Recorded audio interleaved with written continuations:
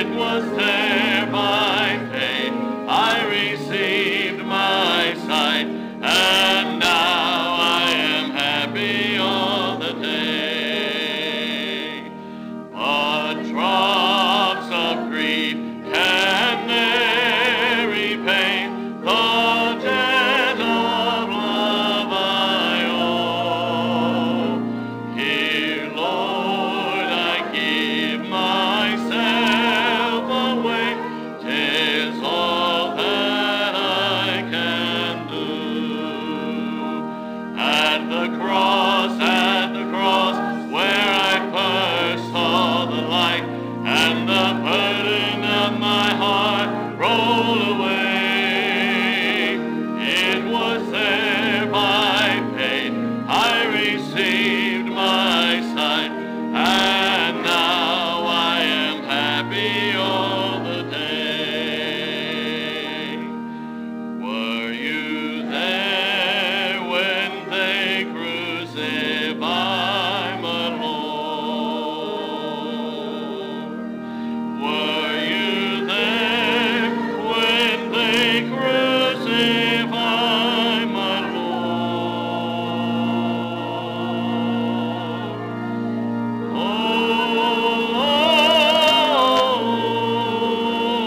Oh, sometimes it causes me to tremble, tremble, tremble.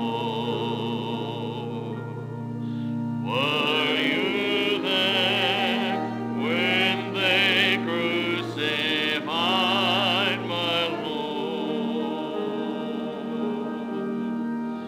Were you there when they nailed him to the tree? Were you there when they nailed him to the tree?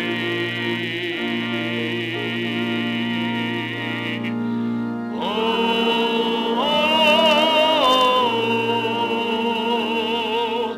sometimes it causes me to tremble, tremble, tremble. Were you there when they nailed him to the tree? Were you there when he rose up from the grave? Were you there when he rose up from the grave?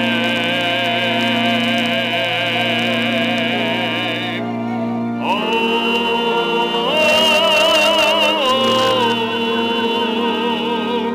sometimes it causes me to tremble, tremble, tremble.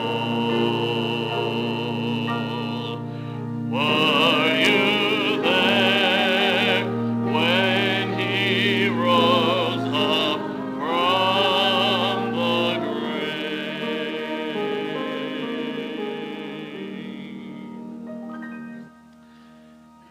In 1980, it was a great year. Graduated from college. Got married to a very beautiful lady. And then was a part of my very first full-time ministry at Alpha Baptist Church in Morristown, Tennessee. And Don Chastain, my pastor, said, I want to take you with me to the Tennessee State Pastors Conference and Convention. So we go. And while we were there, this singer got up and sang this song like I've never heard it before. And he sang it completely a cappella, no music, and brought the place down.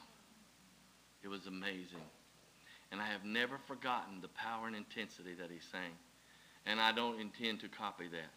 But I want you to hear how that last verse should be sung by the saints. So just listen.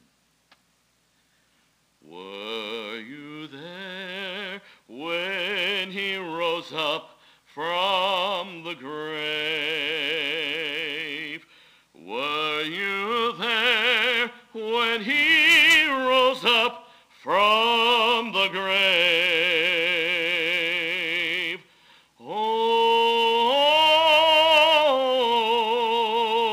sometimes it makes me shout, glory, glory, glory, glory, glory, glory. Were you there when he rose up from the grave? Amen. Amen. You may be seated.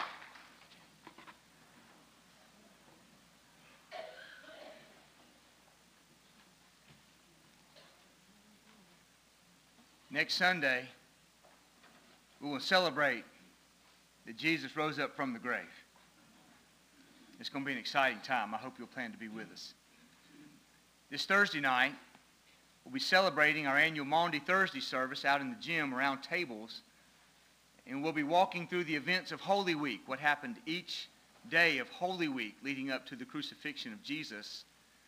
And we'll conclude with the celebration of the Lord's Supper there around the tables, as reenacting what the disciples went through with Jesus on that Maundy Thursday back during the original Holy Week.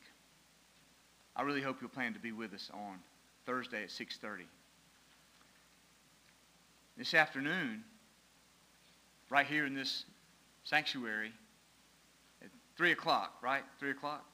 That's right. At 3 o'clock, you'll see the wonder of the cross.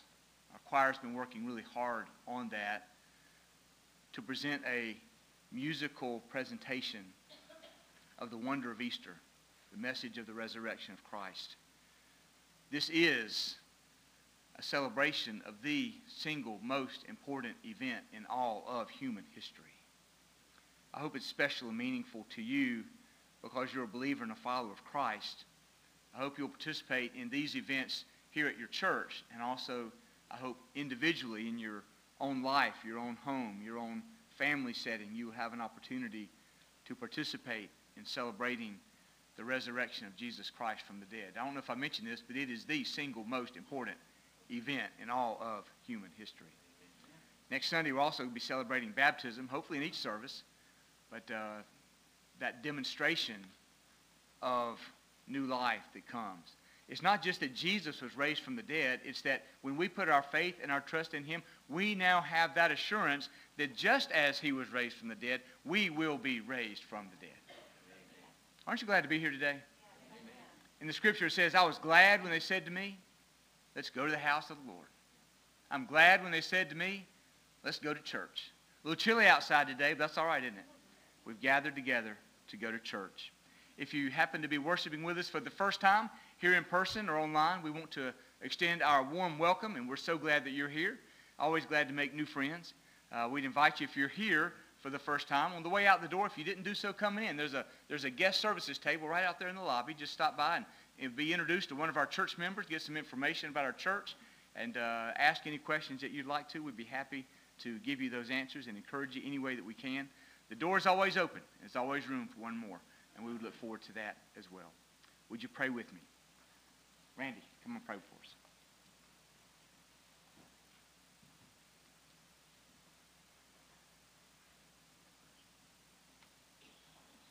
Good morning, everyone. I'm Randy Carden and part of the deacon team on call this week. In your bulletin is names and numbers of all on our team. And we're more than glad to speak with you, pray with you, or whatever we can do for you to take into consideration. Just pick up the phone and call us, and we're more than happy to do that. Yes, let's pray, please. Our Father, which art in heaven, you've just been so good to us that sometimes we fail to thank you properly. And we forget that when the hard times hit, there's been more good times and there's more good times to come, Lord, because soon we shall be with our loved ones in heaven and with you to permanently celebrate what you did on Calvary. Help us to always be mindful that not everyone has made that decision in their life. And Lord, this morning we as a group, we lift our hearts and our minds to our pastor who's well prepared to preach. God, touch him and help him to deliver a message that will touch hearts this morning. And we humbly thank you, and we ask all things in the name of Jesus. Amen.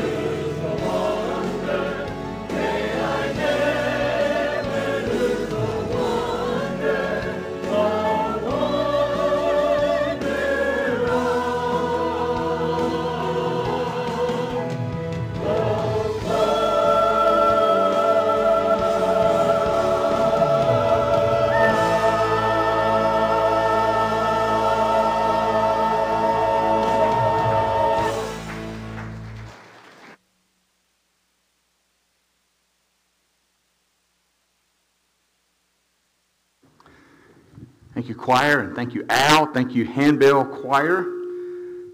Thank you, sound booth.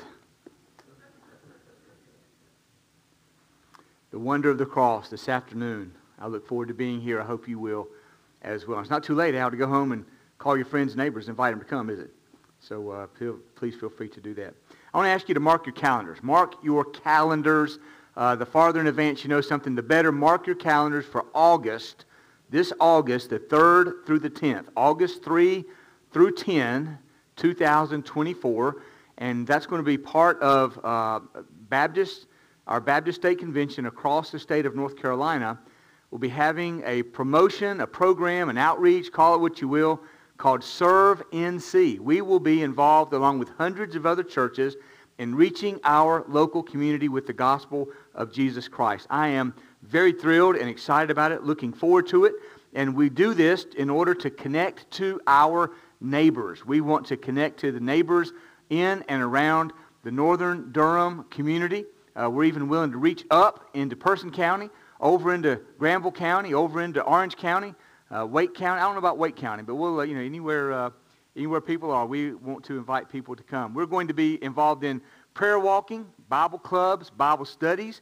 We'll be looking at some community service projects, and these are going to be organized through our Connect groups. So if you are in a Connect group, you can know that in the days to come, you'll be hearing more about how your Connect group can be engaged in Serve NC. If you're not in a Connect group, we don't want you to be left out. Start now. Find a Connect group now. And there are a listing of Connect groups out in Connection Central. There's pictures of all the leaders, so you can find the one you like the best. And we're going to have a great time through our Connect groups. It's going to be a really big deal. And it's not going to be just that 1 week. There'll be things we're doing in advance to prepare, things we'll be doing afterwards to follow up. I am very excited about the possibilities of Serve NC. And you might say, well, Pastor Mark, why? Why are you so excited about this? Why are we going to go to all this trouble to be involved in something called Serve NC along with other churches? And the why is because we are called to connect to God, one another, and our neighbors. We're called by God to connect to our neighbors. Whether we like it or not, we're supposed to like our neighbors. Whether we like it or not, we're supposed to reach out to our neighbors. Everybody who's anywhere is a target for us to share the wonderful good news of Jesus Christ. Matthew 13, which is where we're looking today, if you have your Bibles, Matthew 13 reminds us of our need and our opportunity and our responsibility to connect to our neighbors for Christ.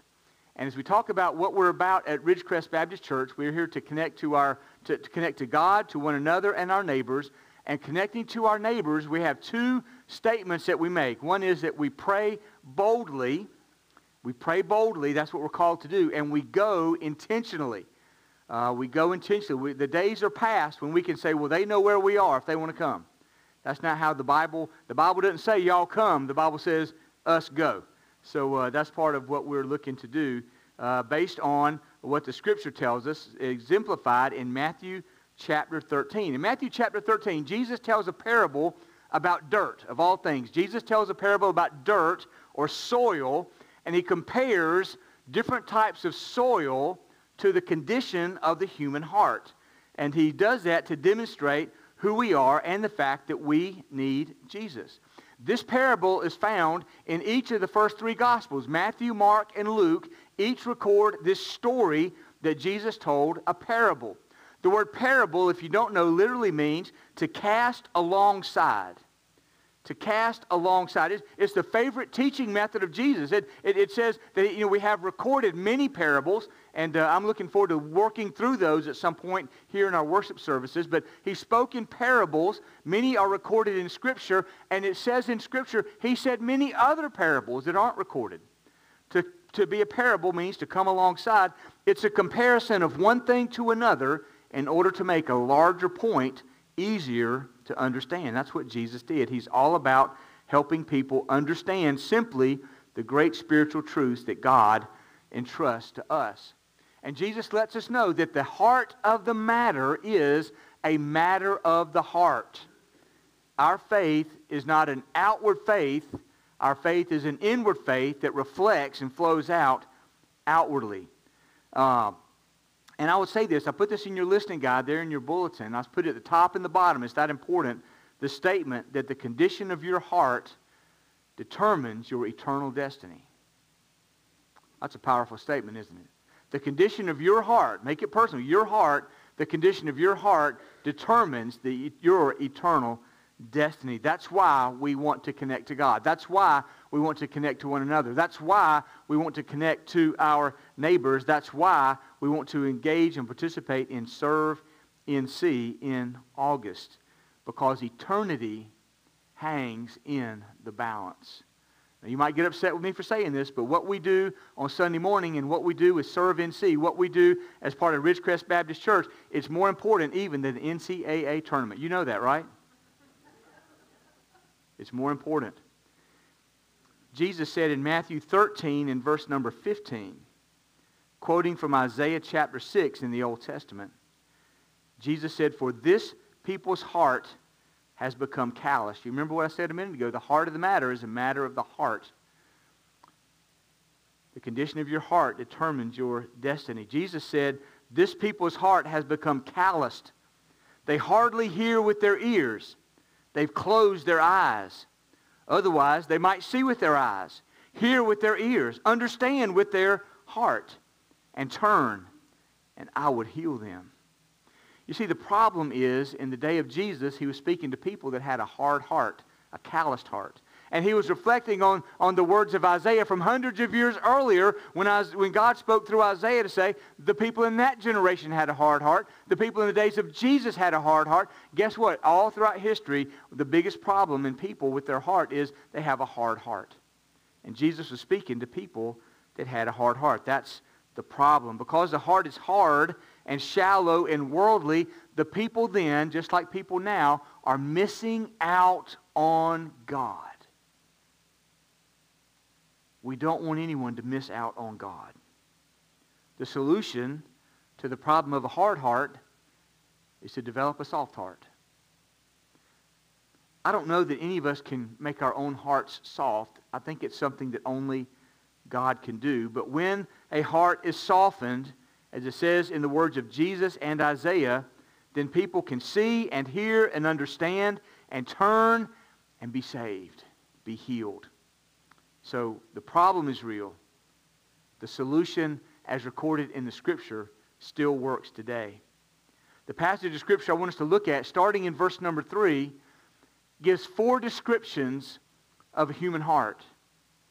Not 4 descriptions of the same heart, but 4 descriptions of 4 different kinds of hearts as it relates to God. Many of you may know this story already. You may have studied these parables and understand. And hopefully this can be a reminder. If you've never heard it before, then you're in great company because others haven't as well. And it's a great, easy story to understand. Jesus begins by saying in verse 3, a sower went out to sow. A farmer went out to plant seeds, basically. So let's look at what's happening here. At the very beginning, he mentions a sower. Who is a sower? A sower is anyone who goes out and spreads seeds. Anybody that goes out, if you've ever been out in your yard or a field or somewhere, you've thrown some seeds out, you are a sower. And so a sower is simply somebody who shares the gospel of Jesus. That's how it relates to this story. A sower spreads seeds, and the seed here is the gospel of Jesus. So the sower is anyone who spreads seeds. It might be a pastor on a Sunday morning on a podium in front of a group of people. It might be a connect group leader, Sunday school leader, in a classroom surrounded by a group of people. That could be, I think our smallest groups here at Ridgecrest have 3 or 4 people. Our largest groups have 50 or 60 people in them, different sizes of groups, but it might be a connect group leader. It might be an Awana leader on a Wednesday night. An Awana leader on a Wednesday night helping boys and girls memorize Scripture, telling stories, leading them in games and crafts and all that fun stuff. It might be somebody dealing with our students on a Wednesday night or a Sunday morning up in the loft in the gym. It might be somebody singing a song. That's sowing seeds, is singing a song. Playing the handbells is a way of sowing the seeds of the gospel. Passing out a bulletin. It might be 2 friends having a conversation. A sower is anyone who shares and lives out the message of the gospel of Christ. Look at the seed. The seed here is the Word of God. It is the gospel message that Jesus Christ is the Son of God who came into the world, lived a sinless life, died a vicarious death, which means he died in the place of sinners, of whom we all are. So Jesus died in our place on the cross, was buried, and raised on the 3rd day. And here's the good news. Anyone who believes in him would not perish but have everlasting life. That's an amen. That's my amen line right there. Will not perish but have everlasting life. Listen to what it says in Hebrews 4:12. It says the Word of God is living and active, living and powerful. The Word of God makes a difference. In Romans chapter 1 and verse 16, it says, I'm not ashamed of the gospel. I'm not ashamed of the gospel message, for it is the power of God to salvation to everyone who believes. And that word everyone means every single one. Nobody's left out of the opportunity to know Jesus Christ and trust him and see the life-changing power of the message of the gospel apply to their life. So that is the seed. Romans 10:17 reminds us that faith comes by hearing, and hearing by the Word of God. And here in our story in Matthew chapter 13, the word hear, H-E-A-R, hear is the central word. In Matthew 13, the word hear is used 19 times. 19 times. So it's important that we hear and that we understand. Also notice the word fruit is used here. The word fruit means success. When does success come if you're out sowing seeds in a garden? Let me have a little example here. For example, if I'm going to plant strawberry seeds, I spread strawberry seeds out. When does success come? Success comes when I go take my bucket and pick up a bucket full of what? Strawberries. When the seed has been planted, it has grown, it has produced fruit, and I now have that fruit, that is success. That's success. And so for the Word of God, the seed, the Word of God to have success, it is in the form of salvation. When a man, a woman, a boy, or a girl hears the message and believes and turns from their sin and trusts Jesus as their Savior, then they are bearing fruit.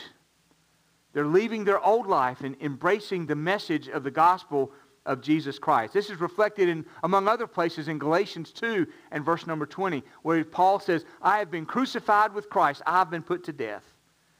Nevertheless, I live, yet not I, but Christ lives in me. That's the definition of success. And the life, he says, I now live in the flesh. I live by the grace of the Son of God who loved me and gave himself for me. And so that's how we see the fruit. So let's look at these 4 descriptions of 4 different kinds of hearts based on 4 different kinds of soil. And the sower goes out to spread the message of the gospel of Christ. And so as the message of the gospel of Christ goes out, the first description of a human heart is this. Some people have a hard heart. You ever known anybody that's hard-hearted? Verse number 3, the sower went out to sow. Verse number 4, and as he sowed, some of the seeds fell along the path, and the birds came and devoured them. Let me take a moment and say this, that as Jesus tells the parable in the first part of Matthew 13, and in the latter part of Matthew 13, he explains it. Here's what it means. So in verse 4 he says, as the sower sowed, some seeds fell along the path, and the birds came and devoured them. Verse 19, he explains it this way, when anyone hears, what's our key word? Hear. How many times in Matthew 13? 19 times. When anyone hears the word of the kingdom and does not understand it, they have a hard heart. That's why they don't understand it. The evil one comes and snatches away what has been sown in his heart. Interesting. Here we see the seed is the Word of God. Here we see the soil is a hard path. It's pictured as a path, and we all know what a path is like. And listen, if you're going from here to there, and there's not a concrete or a sidewalk to walk on, you and I, we look for a path, don't we? Why? Because there's not grass and weeds and sticks. You can see what's there, and you can walk on something that's hard, and you know that if you have a hard path, you're not going to step in the mud, and it's not going to sink up and mess up your shoes. So we want a path. Paths in themselves are not bad, but when the hardness of a path is a picture of the hardness of your heart, now we've got some issues. Well, let me ask this question. Why are paths hard? You walk on a path sometimes. If you're not careful, I've come across folks that they love their yard. And so when they walk from one part of their porch to their work building or out there in the yard, they always go a different direction because they don't want to wear a path in their yard. I see some of you nodding. Yeah, that's right. You're not supposed to do that. But what is it that makes a path hard? It's simply being trampled by feet or trampled by a wheelbarrow. But when something is trampled and trampled and trampled and trampled, it compacts and it gets hard and it builds up. And if you got a path somewhere to protect your feet, that's a good thing. But when people are going from one place to another for an experience, for an opportunity, for a relationship, for a job, for any number of different reasons, then that soil gets hard. And that's a good thing. But what about when it's applied to the heart? Why is it that hearts get hardened? Why do human hearts get hardened? I think there's a lot of similarities here. Instead of being trampled on by feet, the human heart gets trampled on by life. and by people and by circumstances and experiences and opportunities and disappointments and relationship and sin and guilt and hurt and defense mechanisms. And if we're not careful, we can easily come to understand not only why some people out there have hard hearts, but why we ourselves have hard hearts. Because life happens and our hearts can become hardened. In a spiritual sense, a hardened heart is not a good condition to be in. In the story, Jesus talks about the birds coming and snatching up the seeds. Remember, the seed is the gospel. Someone has shared the gospel to someone with a hard heart, and the birds have come and snatched it away. When the story, verse 19, Jesus said, the evil one, Satan, the devil, he's the one that comes, and listen to what Satan does. He takes advantage of our hardened hearts to snatch away the gospel before it can sink in. I've never been a farmer. The closest I've been to sowing seeds is with my spreader for grass seed and fertilizer. That's about the extent of it.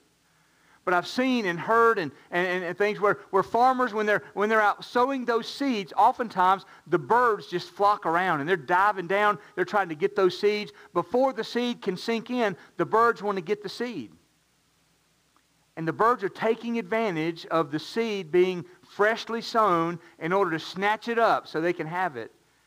And Jesus uses that picture to say the evil one is always looking to take advantage, that when the gospel message is sown, when it hits that hard heart, the evil one is there to snatch it up before anything can happen. Notice the results here that we see. The seed, people hear the seed, they hear the gospel, but they don't understand it.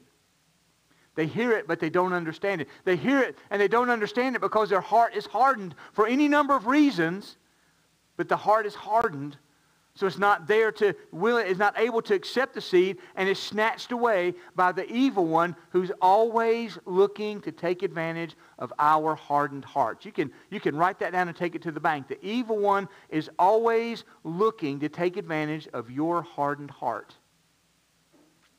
That's the first kind of person. The second kind of person, we would say this. Some people have a shallow heart.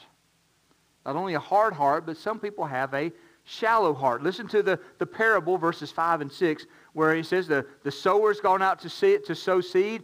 Other seeds fell on rocky ground where they did not have much soil, and immediately they sprang up, since they had no depth of soil. But when the sun rose, they were scorched, and since they had no root, they withered away. Well, there's the picture. Now what's the meaning? Verse 20 and 21.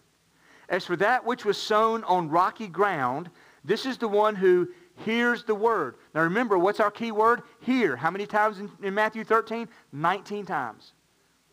So this is the one who hears the word, verse 20, and immediately receives it with joy. What a great passage. Hears it and immediately receives it with joy. Yet he has no root in himself, but endures for a while, and when tribulation or persecution arises on account of the word, immediately he falls away. Interesting. Now, back to our definition. The seed is the word of God. The soil, the picture of the soil here, is a shallow soil with rocks underneath the surface. Now, you can imagine if you're sowing seed and the ground may look just fine on the surface, and you may not be aware that in certain spots there's a rock, and the rock might be 10 inches below the surface, it might be 5 inches below the surface, it might be half an inch below the surface.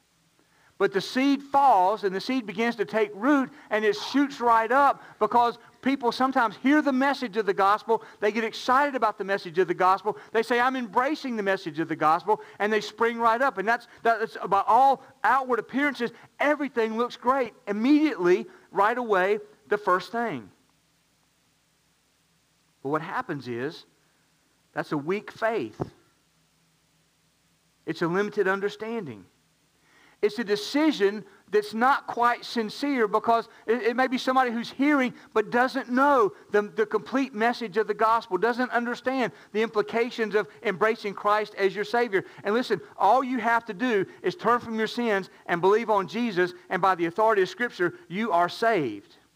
You don't have to go to seminary. You don't have to read the Bible from cover to cover. But it's important that you understand that what it means when you become a Christian and a follower of Christ. We can embrace it immediately, but if our heart still has those rocks in it, there's still a shallowness, then we're not going to last long in the faith. That's what Jesus was saying here. The sun here represents persecution because of the Word. Persecution because of the Word. Again, I'm not a farmer, but it makes perfect sense that I do know this much. When the sun comes on a garden or on plants of any kind, for plants that have strong, healthy, deep roots, the sun allows growth to take place. The sun is a help. In fact, the sun is essential for growth to take place in plants. But for plants that have a weak root or a shallow root system, the same sun that brings life and growth to some plants can bring death to others, because they have no roots or shallow roots, and they get no moisture, and they have no strength, and they wither very quickly on the vine. So the sun comes, and notice the sun represents persecution because of the Word. What are the results? Well, this person hears with joy, receive it with joy, and this person expects great things to happen. Now I've professed my faith in Christ. Life is going to be great. Life is going to be easy. I'm not going to have any troubles. I'm not going to have any difficulties, because I know Jesus as my Savior. That person has a shallow understanding of the gospel. A shallow understanding of what it means to be a true follower of Christ, failing to understand that when you and I know Jesus as our Savior, there will be difficulties that come our way. Can I get a witness to that this morning? And notice where the difficulties come from. It's not the regular difficulties of life that we all face. It's not that we get older, that we get sick, or that difficult things happen. That happens to everybody. But here the sun represents the persecution that comes to the believer because of the Word. Because you are a professing believer in Christ, you're going to receive persecution by the world.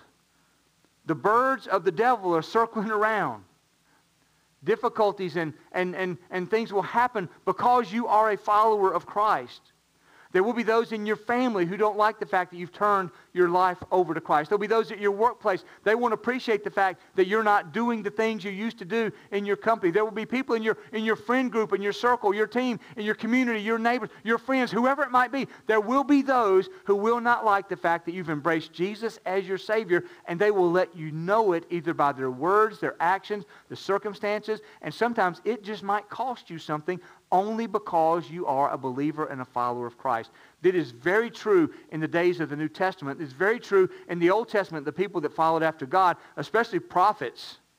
They didn't fare too well oftentimes in the Old Testament. If you look at all throughout history, there have been many historical evidences and examples of people that embrace Jesus as their Savior, and they pay for it with their life ultimately. Now, we're immune to a lot of that in the year 2024, but only in America, perhaps. There are places around the world right now that if you profess your faith in Jesus, you can just mark the words of Scripture, and it's going to happen that you will be come against by the government, by your community. You'll be cast out. You'll be thrown out. Your life will be in danger. And so here's what the picture is. There's somebody who says, yes, I want to be a Christian. I want to be a follower of Jesus. But then when those difficulties start coming, that person who has no root, it is not sunk in yet, it has not been the life change, they don't have a full understanding of it, they're going to fall away because of the tribulation, because of the persecution, because of God's Word. And with a little bit of root, only a little bit of understanding, this person becomes offended at the difficulty of the gospel. And they say, that's not for me. What little bit of faith had begun to develop, they turn and they walk away. They retreat. That's the second kind of a heart that some people have. Some people have a hard heart. Some people have a shallow heart. Thirdly, some people have a worldly heart. A worldly heart. Notice the description in verse number 7. Other seeds, remember the sower is throwing seeds. Other seeds fell among thorns, and the thorns grew up and choked them, or choked out the seeds. What is that talking about? Jesus explains it in verse 22. As for what was sown among thorns, this is the one who hears the word. Are you tired of hearing me say that the hear is the key word in Matthew chapter 30? How many times have I mentioned that it's there? 19 times. So I've still got a few more to get to when I get to 19. But this is a person who hears the word. Hear. It's important that we hear. But the cares of the world and the deceitfulness of riches choke the word, and it proves unfruitful. Here's our definitions. The seed is the word of God. The soil is thorns, thorny soil, a worldly heart. And the result, think about this, the seeds have gone into the thorns. It's not that you have thorn seeds and the seeds that were sown of the gospel. The seeds aren't thrown together and then the thorns choke out the gospel seeds. No, the thorns are already there. The picture here is of if the sower or the farmer is going around the edges or some place where the thorns have grown up in the field already. And so the seed lands among thorns that are already there. They've already established their roots. They've already grown up. So the seeds are landing in an area where the thorns are already present. It's a reminder of our hearts. Sometimes when the Word of God comes, it hits our heart just like they are already. A hard heart, a shallow heart. In this case, a thorny heart. A thorny heart. And so the results are simply this. The thorns are already there. They've already started growing. They're farther along in their growth and development than the seed that has just now been planted. And notice what it says here, that the thorns, they grow faster, they're higher, they're thicker, and they choke out the new seeds. They choke it out. They choke it out. The gospel was heard, but it was choked out by the heart that was focused on two things: the cares of the world and the pursuit of riches. The cares of the world and the pursuit of riches. These are two things that affect all of us. We all have cares in this world. That's why we have jobs. We all have cares in this world. That's why we go to the doctor. We all have cares in this world. That's why we look after our kids and call and check on our grandkids. Amen? We all have cares. Is there anything wrong with having cares in the world? No, there's nothing wrong with having cares of the world. And also the pursuit of riches. Now, you know, we all need money. Isn't that right, Joyce? We all need money. I need some money. So if you got some extra, I need some money. We all need money, right? We need money to pay bills, to buy a house, to buy a car, to get our groceries, to put clothes on our back. We need money. And so is there anything wrong with being mindful of the cares of the world and the need that we have of money in order to provide for ourselves and our family? And listen, the Bible speaks about leaving an inheritance to our children and our children's children by accumulating the things of this world, by being a good steward of God's resources. Those things are fine. So what's the issue here? The issue here is not that we have cares of the world, not that we have a need to work and to get money so that we can provide for ourselves. The issue here is being so consumed with the cares of the world and so consumed with obtaining wealth and earning money. We're so consumed with those things, good things, but we have an overabundance of concern in those areas that when we hear the gospel message, we say in our hearts or in some form or fashion, I don't have time for that Jesus message. I'm so busy trying to accumulate. I'm so busy trying to take care of myself. I'm so busy trying to provide for my family. I don't have time for this gospel stuff. I don't have the mental time. I don't have the spiritual time. I'm not able to invest myself. Maybe that's a good message for you. It's just not a good message for me. I don't have time. Interesting. The perspective here. It's a good thing to be concerned about, but when we are overly concerned, it can actually choke out the message of the gospel. I'm reminded of the words of 1 Timothy 6:7, where it says, we brought nothing into the world, and we can take nothing out of the world. You're not taking anything with you when you go. Amen? I'm also reminded of the words of Matthew 6:33, where Jesus said, seek first the kingdom of God and His righteousness, and all these other things, they'll be added to you. You trust God. you follow God, you pursue the things of God, He's going to make sure that you have what you need. And if there's a situation where you don't have what you need, it could be either you don't need it or God hasn't provided for it or He hasn't provided for it yet. But you just trust God.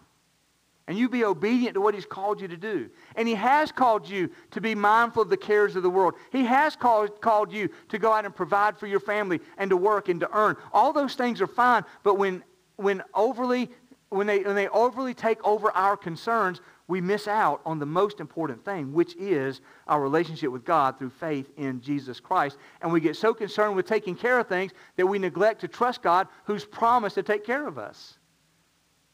And so the needs of our lives, the cares of the world, the pursuit of riches, choke out the message of the gospel because we're so earthly minded that we can't receive the message of the gospel. So some people have a hard heart, some people have a shallow heart, some people have a worldly heart.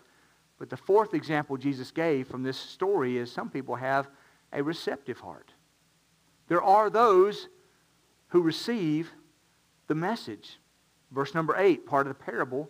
Other seeds fell on good soil and produced grain, some 100-fold, some 60, some 30. The explanation from verse 23. As for what was sown on good soil, this is the one who hears the word. Have I mentioned that the word hear is the most important word here Jesus is talking about? The word hear is used how many times, you may know? 19 times in Matthew 13. All four of these hearts have heard. Have heard. Now what do you do with what you hear? Notice in verse 23, as for what was sown on good soil, this is the one who hears the word and understands it. Hears the word and understands the word. Hearing the word, the hard-hearted person heard the word, but the hard-hearted situation brought the evil one to snatch it up. The shallow person heard the word, but it never sunk in far enough to take deep root and to cause life. The worldly person heard the word, but the cares of the world choked it out.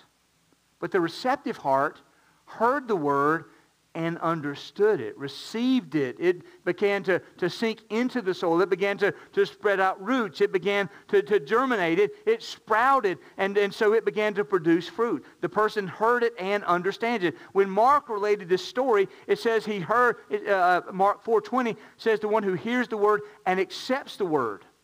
In Luke chapter 8, verse 15, Jesus says it this way, the one who hears the word and holds fast to the word. In other words, it's not something that just bounces off when you hear it, or that, yeah, today you decide you're going to follow Jesus, but tomorrow you turn away. This is a person who hears it, and it sinks down, and the roots begin to grow, and then the person sprouts up, and as the sun shines, even the difficult days, the person begins to flourish in their faith because of Jesus. Again, Matthew 13:23, he bears fruit and yields, in one case 100-fold, another 60, and another 30. The seed is the word of God. The soil is a receptive heart. And the results is that they hear, they accept, they understand, they hold fast, and it begins to produce fruit. Individual fruit in the life. Remember in Galatians 5 it says the fruit of the Spirit is love, joy, peace, patience, kindness, goodness, gentleness, and self-control. These things begin to happen in the person's life. They begin to follow after the things of Christ. Persecution comes because your parents or your children or your neighbors or your friends or your co-workers may not like the fact that your life is now different. And you say, whatever you say against me, I want to tell you about Jesus, and I want to let you know, whatever you say, I'm still going to live for Jesus. Whatever you say, I want you to be my friend. I want you to have what I have. But if you come against me, I just want you to know, I'm still going to follow Jesus. And when somebody has that attitude and takes those steps of growth, and when they're confronted with persecution, they take that stand of faith, guess what happens to their faith? It begins to grow. And somebody's going to say, I don't know what it is you got, but I want it. I've looked at many people over the years. I've said, I want the kind of faith that person has. I hope somebody can say that about you. I don't know what it is you got, but I want it because it's impacted your life. And when they say that, for you to be able to say, well, let me tell you about what Jesus Christ has done in my life.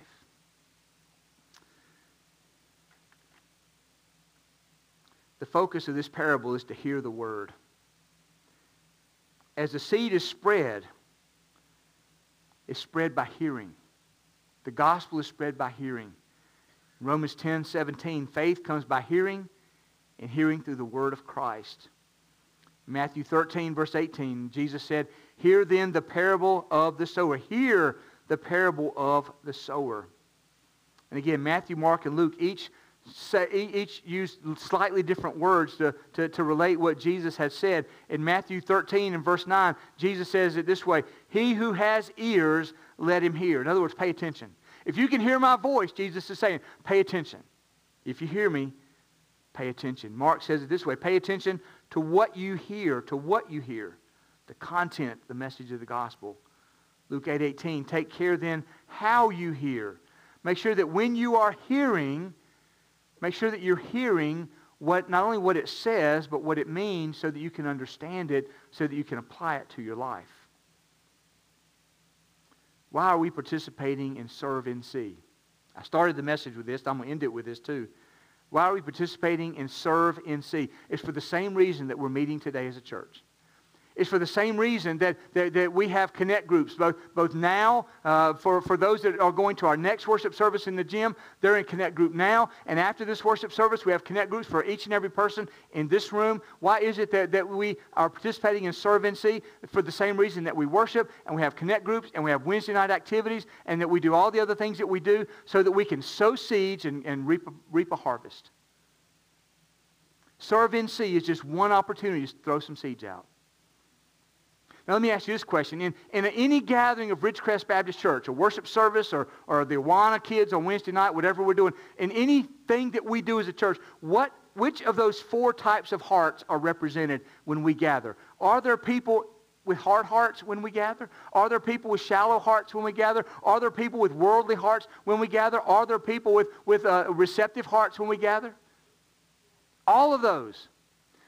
What would happen on a Sunday if I said, okay, let me get your attention before we get started, before Al leads us in our first song. All the hard-hearted people just sit over here. And all the shallow-hearted people, you sit up front so you can hear clear. All of you that are worldly, kind of fill in across the middle section, all three rows. And if you're receptive, I want you to sit at the back, because you're going to hear it no matter where you are. Al, they'd all be at the back. Everybody wants a receptive heart. I pray you want a receptive heart. Everybody doesn't have a receptive heart. And every time we gather, there are people in a gathering, and I will promise you, I don't know who you are, but I promise you there are people right here in this room. You're hearing, that's our key word, you're hearing my voice, but the word is not going to sink in. It's not going to develop. It's not going to grow. The roots are not going to go deep. Because in your life, perhaps, you're hard-hearted, shallow-hearted, or worldly-hearted. And here's the good news. Jesus can bust up the hard-hearted. Jesus can dig out the rocks of the shallow-hearted. Jesus can take those thorns and ball them up and throw them in the fire.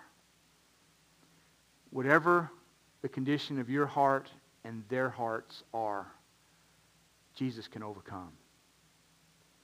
We're going to end with prayer. Prayer for you and for each of us. Prayer for our neighbors who we want to reach with Serve NC, but we don't want to wait till August, do we? Why don't we start right now? Who would God bring to your mind that you could have a conversation with? We don't have to have Serve NC. We're going to do it.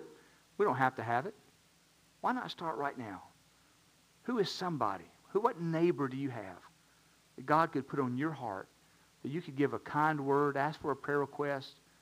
I went in a convenience store the other day, and it's one of those moments. I don't just bust up in there, but I'm looking for a moment to speak to somebody about the things of God. And the guy behind the counter in the store by himself, I walk in there. I said, hey, man, how can I pray for you today? And he told me some things. And I said, okay, great. So I'm paying my bill. Then he looked at me. He said, and how can I pray for you? I didn't tell him I'm a pastor. I'm kind of incognito. But he said, how can I pray for you? And I told him, well, we just had a great time. And if I had not brought that up, we would have passed like two ships in the night, not even knowing whether each one was a believer or not. Who do you know? What door could God open for you to share the wonderful good news of Jesus. We're going to pray for you, and we'll pray for God to open the doors for our neighbors. Would you stand with me as I pray?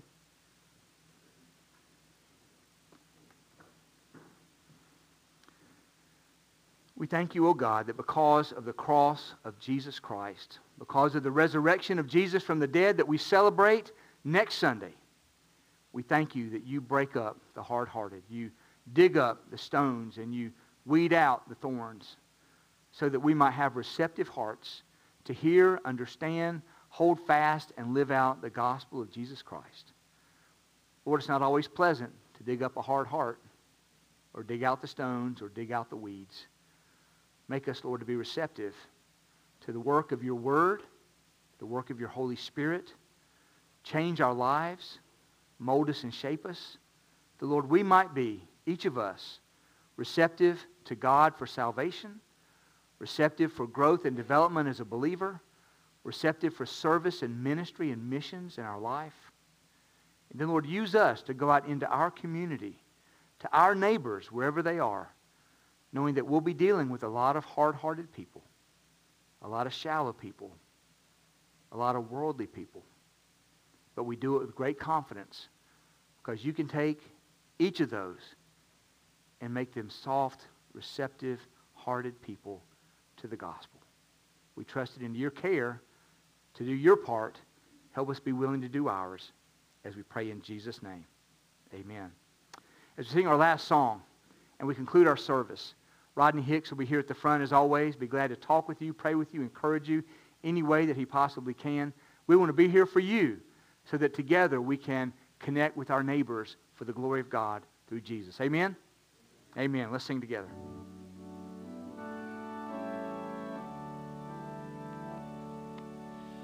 King of my life, I crown thee now.